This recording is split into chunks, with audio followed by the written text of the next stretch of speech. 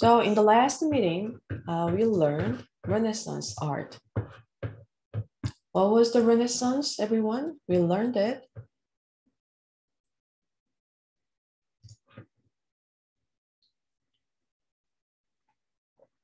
It was a enormous cultural movement between the 15th and the 17th century after the after the Middle Ages, for the resistance of the Middle Ages. So during the Middle Ages, the artist was the craftsman, but through this Renaissance movement, artists can flourish the ancient Greek and ancient Rome.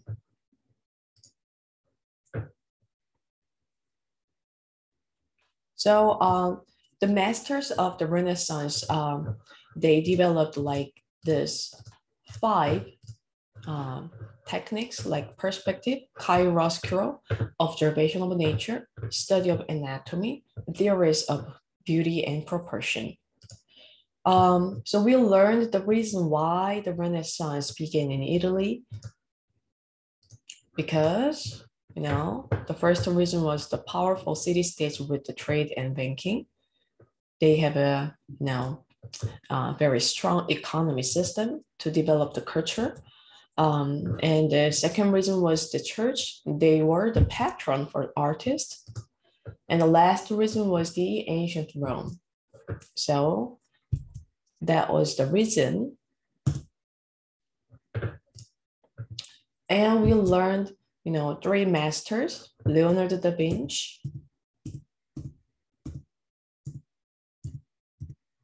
and Michelangelo, and last master, Raphael. And after death of Raphael, the High Renaissance is over. And the late Renaissance is called like Mannerism. So Mannerism was, like the descendants of the Michelangelo's art style, like this, a little bit more exaggerated. And they have multiple focal point and disorder and disproportion. That's the Mannerism art features. And now we're gonna watch this North Europe's Renaissance art video together. So this video is 1 hour video, so we are not gonna watch all of them. So we're gonna just watch the beginning part of the video, which is important. And then after this meeting, you're gonna continue to watch the video independently. Rebirth began in the 16th century with the first modern historians of art, most of whom, as it happened, were Italian. Filled with local pride, they obscured the nature of the great century of change. For 100 years earlier, in the 15th century, even Italians looked northward to the art of Jan van Eyck for examples of supreme artistic achievement. Jan van Eyck made paintings that for the first time resembled almost perfectly the real world. So much so that he transformed the craft of painting into the supreme art. His work launched an artistic renaissance in Northern Europe that rivals the achievements of his Italian contemporaries and that remains uncannily relevant to us today. I'll be telling the story of this other Renaissance, this northern one. It's an astonishing movement that founded some of our most deeply held beliefs about art and about artists. It begins with a new way of painting, but it soon expands to become a true image revolution. At around 1500, a young German painter harnessed a new technology that transformed everything: the printing press made images available to a vastly expanded audience, and this painter used it to become the first world-famous artist.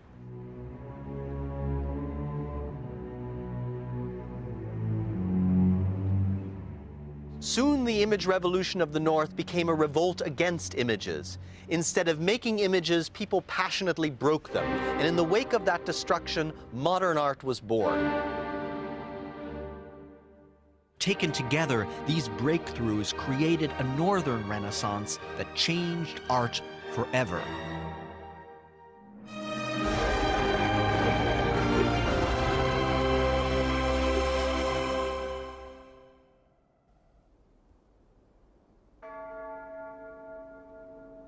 In the year 1420, Europe was a continent in the shadow of an unprecedented catastrophe.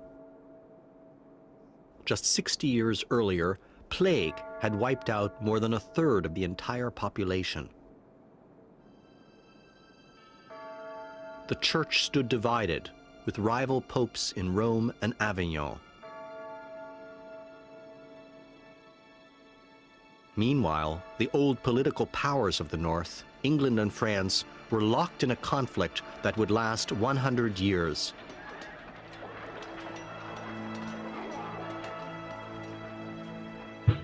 But one area above all others was flourishing: Flanders, in present-day Belgium and Holland. And from there, a profound artistic revolution spread out across the continent.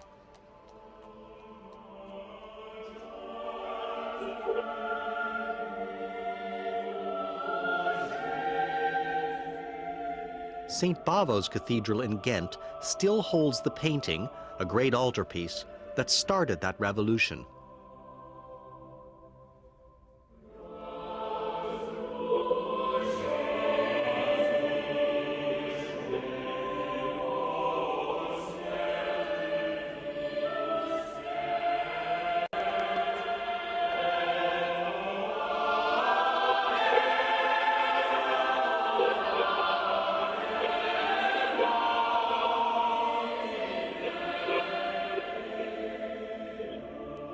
The Ghent altarpiece has overwhelmed viewers since it stood complete in 1432. People of the time pronounced it the most beautiful work in Christendom, and its chief creator, Jan van Eyck, was deemed the prince of painters. Today it remains arguably the finest single painting in the world, and of all its many wonders, the one most singled out for praise is the figure of Adam.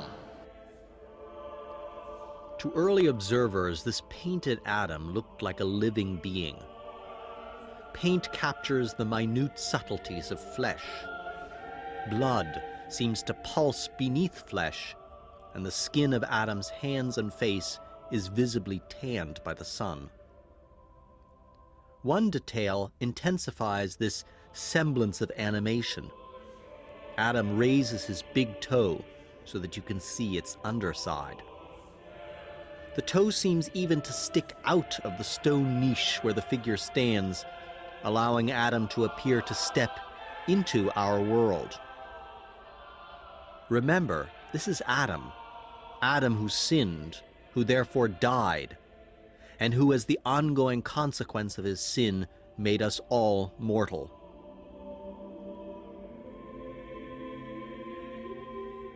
In the painting, Adam lives again. Resurrected, he strides towards the paradise he lost. For the first time in the history of art, the dead were seen to live again. And with this rebirth, a new historical epoch began. Here in Northern Europe, this period had a different shape and different heroes than the more famous Renaissance in Italy. Yet in a sense, the Northern Renaissance is the more stunning rebirth, and the man who launched it here in Ghent was, according to the people of the time, the greatest painter who ever lived.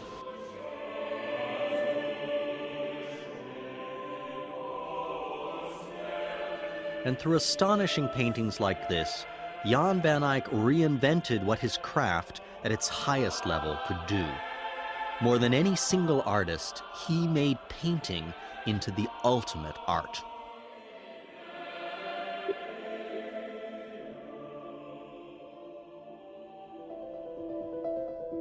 During the preceding century, all across Europe, the supreme arts, both in price and in status, were luxury objects made of a mixture of expensive materials.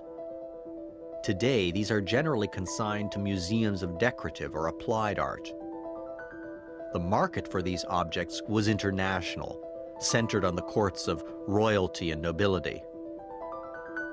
And because these artists themselves circulated through these courts, all works, no matter what their medium or purpose, have the same recognizable look and the same elegant style. Style advertised a person's belonging to a certain lifestyle. It exhibited the magnificence that distinguished nobles from ordinary people. Things in the courtly style aimed to look expensive. Ideally, they consisted of the most expensive materials worked in the most time-consuming ways. This explains the dominance of tapestries as an art form. The finest tapestries would be woven of silk thread, individually entwined in silver and gold. They told stories commemorating famous victories or religious scenes. But by the beginning of the 15th century, the hunger for such ostentatiously luxurious objects, such as tapestry, began to be replaced by a taste for something new. And this change took root in the most lavish culture in Europe of the time, the court of the Duke of Burgundy. To recover that now forgotten world, we need to travel south from Flanders.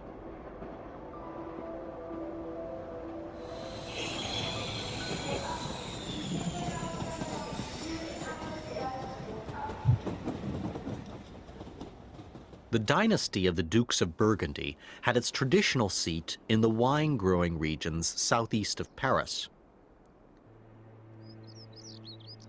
But through marriage, diplomacy, and war, their territories eventually stretched all the way back to Flanders.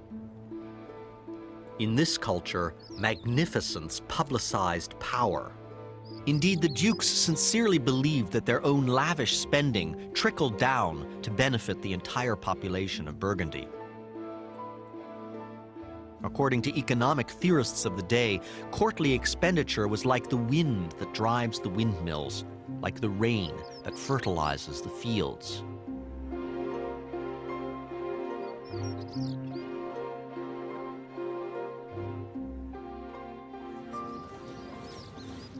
The works the dukes commissioned included hundreds of huge, precious tapestries, enough to cover their many residences inside and out. Useless but staggeringly costly objects made of gold, gems, pearls, and opaque enamel were displayed briefly, only to be melted down to make new confections. Indeed, like the fabulous foods served at Burgundian court festivities, such works took long to prepare, but were swiftly consumed.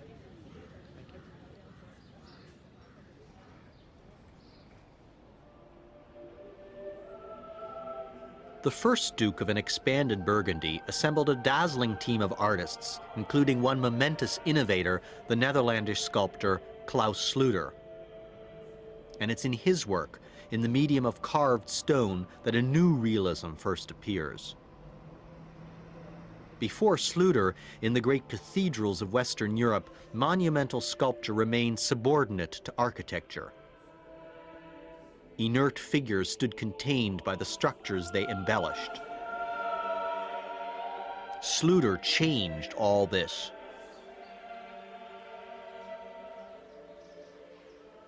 Imagine you lived in the year 1400, and you were asked to predict which art would reign supreme over the next 600 years. I think if you came to the Well of Moses here in Dijon, you would place your bet on sculpture.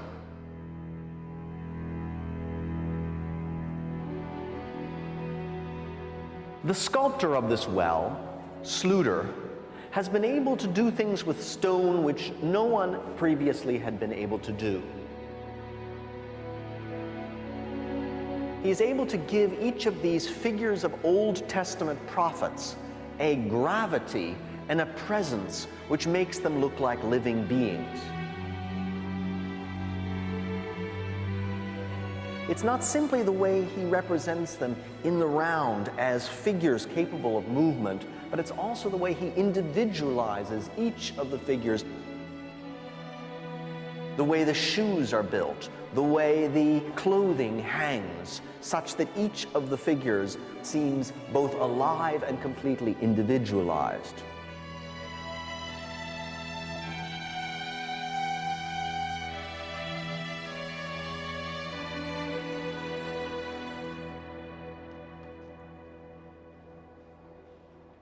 While painting was an important art in this period, it was not yet the art of arts. Indeed, it was often little more than an embellishment to sculpture.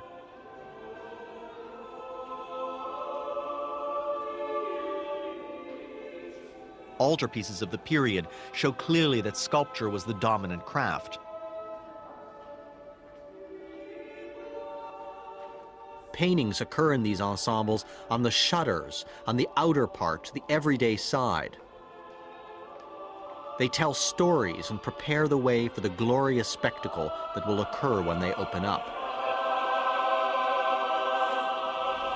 And that spectacle, that climax, both ritually as well as aesthetically of the altarpiece, occurs in the medium of sculpture, not painting.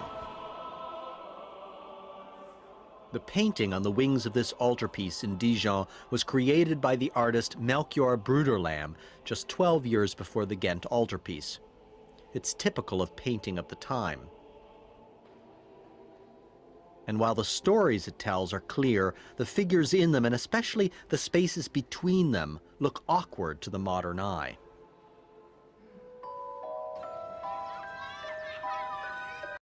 All right, so I'm gonna stop the video right here. And please, everyone,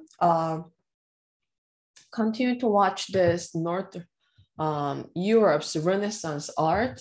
The video is in the week 11-1, the Renaissance page.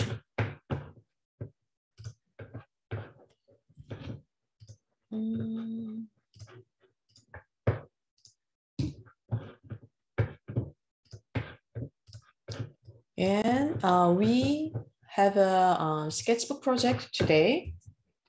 So we learned the Renaissance, right? In the last meeting. And the masters of the Renaissance discovered and used perspective drawing technique to create the implied space on the two-dimensional surface. So today we are going to do the perspective drawing to understand their technique for the sketchbook project. So the perspective linear or point projection perspective is one of the two types of graphical projection perspective in the graphic art. Linear perspective is an approximate representation, generally on a flat surface, such as paper, of an image as it is seen by the eye. The most characteristic features of linear perspective are that objects appear smaller as their distance from the observer increases, and that they are subject to foreshortening, meaning that an object's dimensions along the line of sight appear shorter than its dimensions across the line of sight. Also, all objects will recede to points in the distance, usually along the horizon line, but also above and below the horizon line, depending on view used. So this is the Last Supper by Leonardo da Vinci. So in this painting, he used 1-point linear perspective with the vanishing point on the center of the implied space. So this is a good perspective technique for compacting many objects in a limited space. So here is another example of a one-point linear perspective drawing. And this is two-point linear perspective drawing. So as you can see, there are 2 points on the left and the right side of the drawing. It is a good technique to show a dynamic view with the foreshortening in a work of art. And here's another example of two-point linear perspective drawing. So as you see, it is slightly harder than the one-point perspective because of it added one more point. So that makes the work a little bit more complicated, but looks a little bit more dynamic compared to the one-point perspective drawing. So for this project, you will need a sketchbook, ruler. You will need a ruler to find the angle of the perspective. And you will need pencil, eraser, and any color medium you have.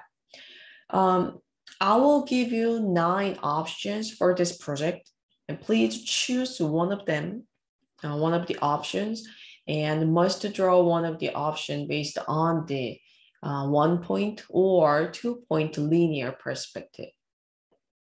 And as usual, please write which option you choose for this project and post your work process image by tonight on the Moodle Room, and by tomorrow, reply to your peers.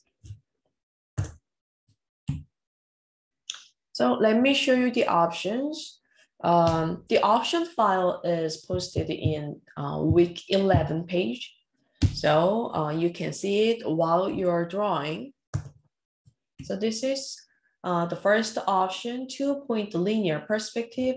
So all the photos, all the option pictures have the perspective guide, on the right corner. So, it has the, angle, and then where is the point. And this is the next option, 1-point linear perspective with the vanishing point. And this is the third option, 2-point linear perspective picture. It looks a little bit, complicated and hard. And this is the fourth option, 2-point linear perspective. And fifth option, 2-point linear perspective. And the sixth option, which has the 2-point linear perspective.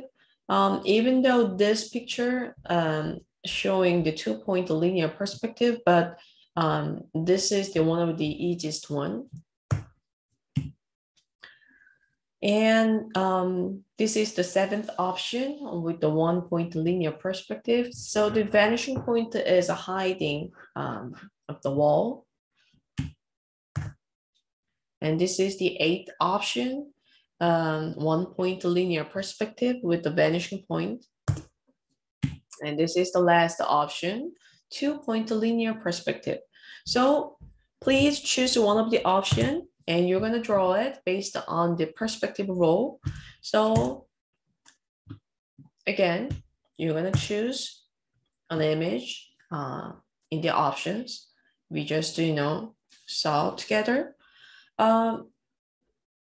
Again, the option files is in the Moodle Room week 11 page. So please check the option file again. And check out your image, and then whether 1-point or 2-point perspective in your picture, and sketch it. Sketch the image option on your sketchbook based on the perspective rule. See, so it's a 2-point linear perspective. So just to find the angle, and then you're going to color it with any medium you have. I use a pastel for this drawing. So I will show you how to start a 1-point and 2-point perspective drawing. So I'm going to share a recording I made before.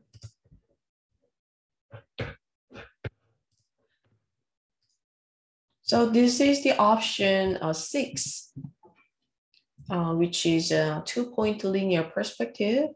So I'm using the ruler to find the perspective angles from the left wall and the right side wall.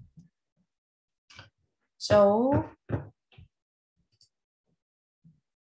like this, to find the perspective angle and the perspective point, when you make a line through the wall and the floor, then you can find the perspective point easily. Like this. See, I just found 1 point on the right side from the left wall to check the angles. And now I will find another point because this room has the 2-point perspective. So see, I just draw the line from the right ceiling and then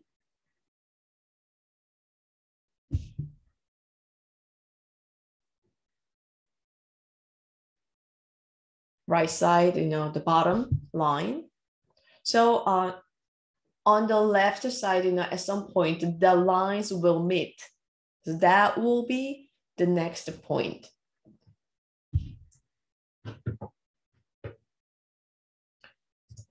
And then see, I'm making all the lines, going to the a point to find each angle. So when you see the window, the top part a little bit more angled and the bottom part has the mild angle, right? So when you extend the line to the point, you can find the correct angle easily to create the perspective drawing on your for your drawing. So for example, so I'm gonna just start it start to draw based on this perspective guideline I made.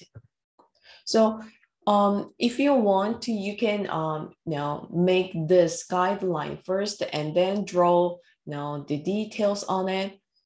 It's optional.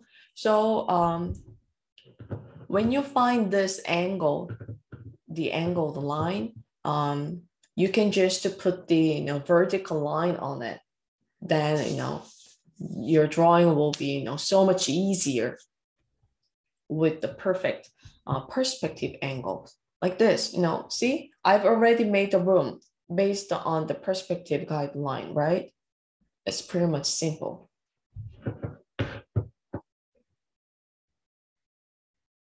And then go find all the vertical lines on the walls.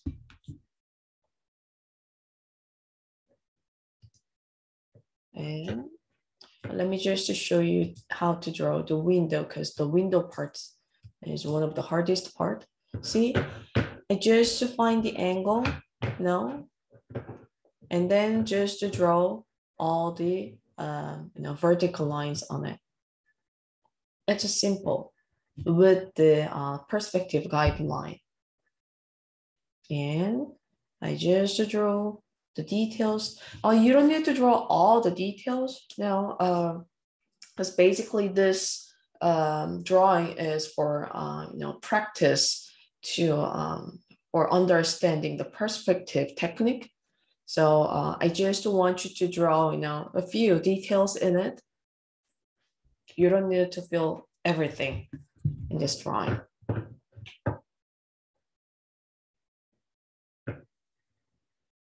So this is the final view. And then I chose 1 point for the 1 point linear perspective example. I chose like, what is that? Is this the second one? Yes, this is the second option. So this is, the second option has only 1 point perspective. So all the lines go to the center. So let me just show you from the beginning. So see, just the same rule. Draw, extend all the ceiling line and the floor line. Then find the point. And again, this is the 1 point perspective. So the right ceiling line also going to the same point, to the vanishing point on the center, like this.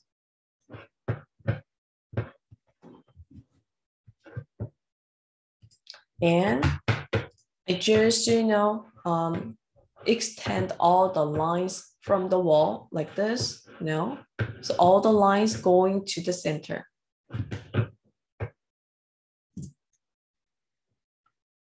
So the right side is same, right? Just to find the right angle like that. And then when you find the vertical line, the perspective lines, then you can start the drawing. So based on the perspective line, you can just, draw the vertical lines on the guideline. It will be so much easier like this. Find the angle, right angle.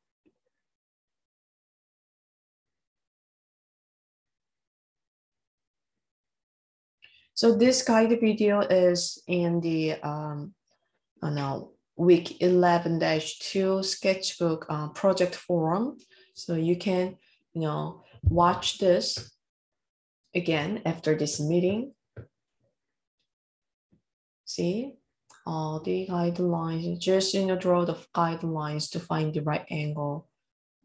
And it should be go to the center because it's a 1 point linear perspective. So, and then I'm drawing the details. And this is the final look. So that's it. It will be so easy. So again, I want you to post it by tonight, just to post to your work process. You don't need to finish it today. You're gonna finish all of your artwork by the end of the course, and please reply to your peers by tomorrow. Any question? No? All right. So today's meeting is done.